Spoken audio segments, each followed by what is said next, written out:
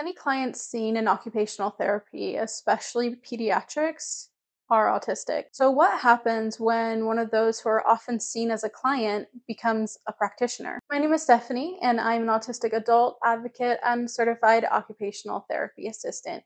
Today, I wanted to share with you why or how being autistic or having autism, however you want to say it, is an asset to me as an occupational therapy assistant or OTA. I'd also like to mention that this probably extends to OTs as well. It's just that I'm an OTA and that's my experience, so I'll be focusing on that. Going through school was sometimes awkward, especially when we were learning about developmental disabilities, because of course that included autism spectrum disorder or ASD. And it actually wasn't just ASD that made me feel this way, because there were many other developmental disabilities that share characteristics or have common difficulties that also overlap with autism or what I have difficulty with. And I want to make it clear that I think it's extremely important that students be familiar with different conditions that they may encounter and what the maybe core struggles that certain people might have with those. I certainly don't think people should have been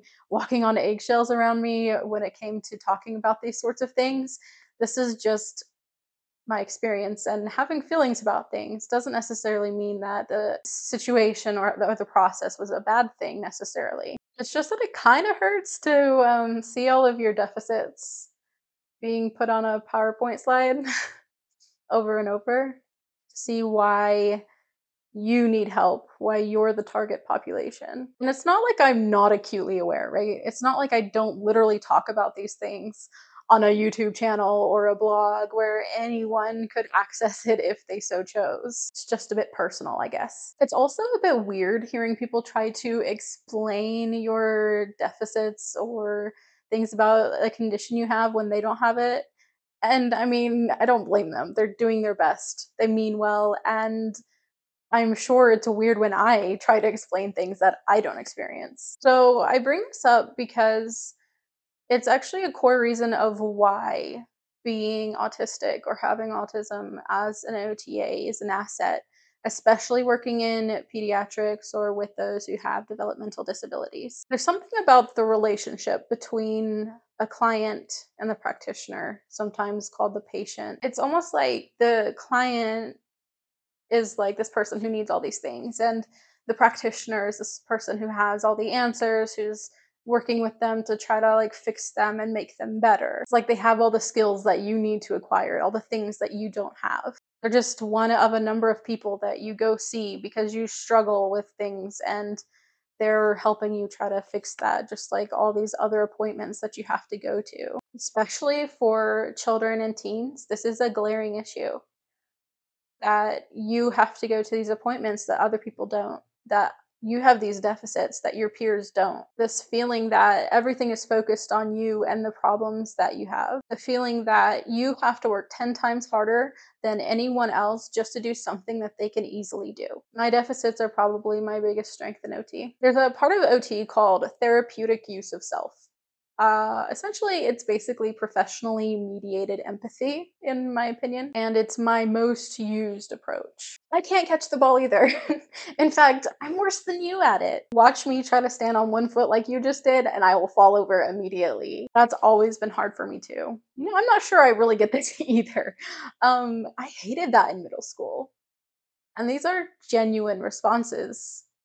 It's not like I'm pretending that I can't catch the ball or I'm pretending that I'm gonna fall over. I just do. That's just how it is. Being bad at things, having deficits, has actually been really helpful in making my clients feel comfortable and connected. They see that I don't always have everything together.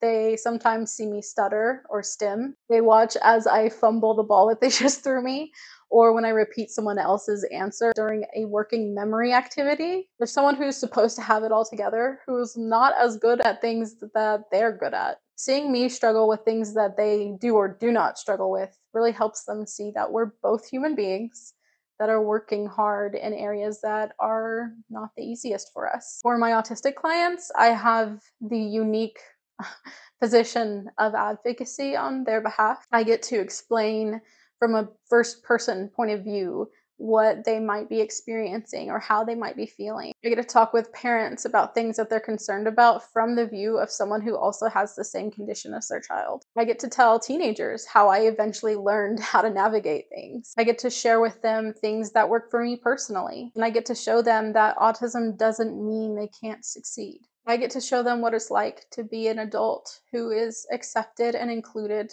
by their professional peers as I work alongside occupational therapy and speech therapy practitioners, even while I stim communicating with them. I get to show them that there's hope, that not everyone is going to treat them like an outcast. I get to show parents that their child can be so much more than what the doctors may have told them. I get to show them that it's not the end of the world, that their child has different sensory needs than others. I get to show them that it's possible for their child with autism to grow up and become a skilled professional helping others. I get to show parents that their children can have peers that respect them and value their input. And even if the struggles that a client has would prevent them from being able to have the kind of job that I do, I get to show them that there are people who value them and accept them and care for them as who they are and don't see them as just incapable. I get to show them that they can still belong. I can give parents hope that there might be people around them who know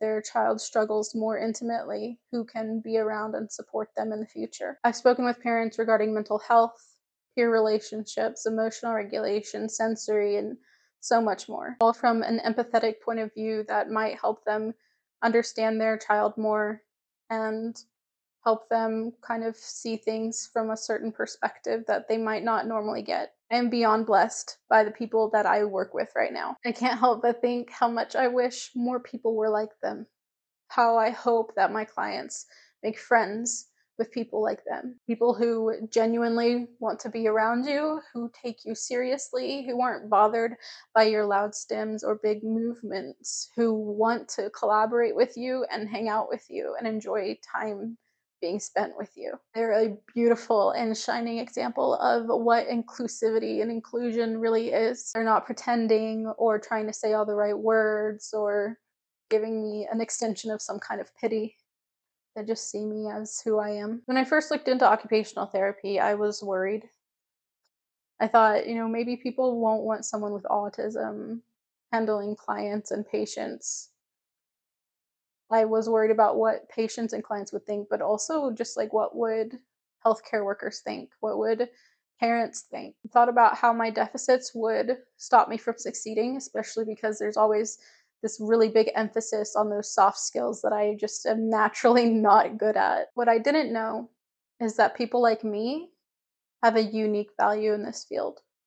There are so many people who can do so much that I can't, but I can also do so much that they can't. It's really important to acknowledge the different roles that we can take on and the impact we can have on people just by being genuine and authentic, and how our lived experience and how our deficits and how being empathetic with others and understanding that people don't want to just be another patient or another client. They want to be a human being.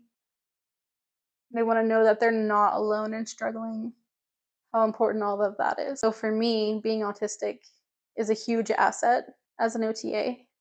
And I hope that anyone else who is neurodivergent in some way thinking about going into occupational therapy would sincerely consider it and the unique value that they bring. Thanks for watching. I hope you have a wonderful week, and I'll see you in my next video. Bye.